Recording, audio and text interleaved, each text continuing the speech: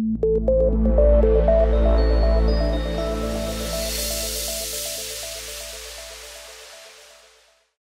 am Eos, daughter of the Titans, Delia and Hyperon.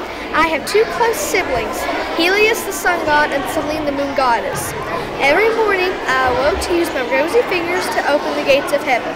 For the month of February, we studied Greek mythology, and this was the culminating activity of this unit, and the kids researched a Greek god or goddess, and then they became that god or goddess through costume and props, and they wrote a 1 to 2 minute speech about that god or goddess.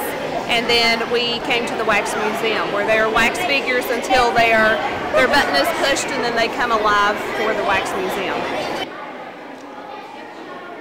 And today we are in the gym doing the wax project of goddesses and gods.